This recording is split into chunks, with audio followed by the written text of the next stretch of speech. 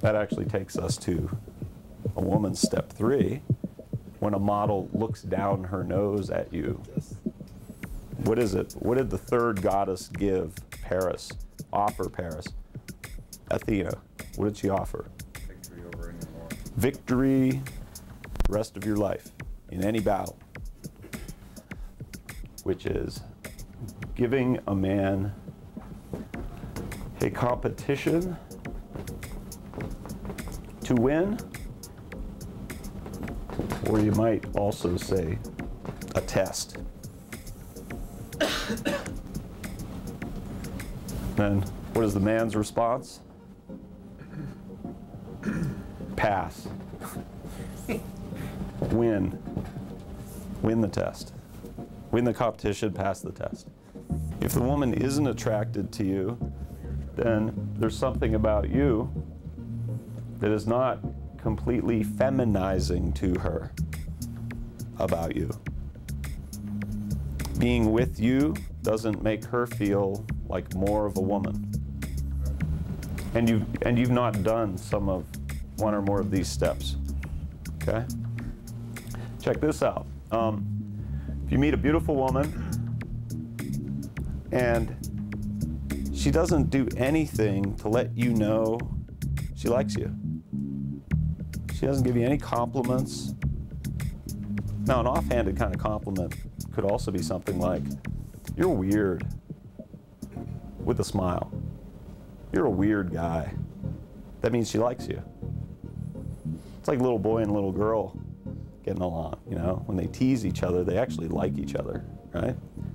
But when a woman doesn't do this, doesn't give you any indication she likes you, but she's really difficult, hard to get, challenging, always challenging you, what do we call her? Typically, we call her a bitch. How about a woman who's beautiful and really motherly and nurturing and full of compliments, praises you all the time, and never gives you a hard time? Just always does whatever you say. Yeah, a doormat or a pushover, right? How about a woman who admires you and lets you know it, but she's not all that attractive to you physically? What do you think of her? Huh? A wife? Yeah. Sounds like Chris Rock. Chris Rock's wife. Yeah. Yeah. Yeah, she's your buddy. And the same ends up being true of men, okay? Women label us. They really love to label us as quick as they can. Why? Because they feel safe. If they can put a label on us, we're safe. But then we're also not attractive, right? Because they need that little bit of dangerousness to us.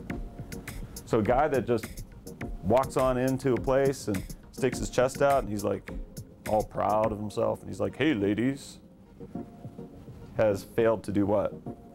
Be mysterious. And girls might call him like a cheeseball or a douchebag, right? How about a guy who's mysterious, but then doesn't get to the point of interacting with the woman or displaying his masculinity to her and helping her out with it? Never gets to hear. Never even gets to the point of getting tested. What's that guy? Just mysterious. How about a weirdo? How about a real strange guy? Aloof. Aloof? He's a weirdo. Creepy. If he only does mystery, okay? So we don't do these just in isolation. We eventually have to do them all.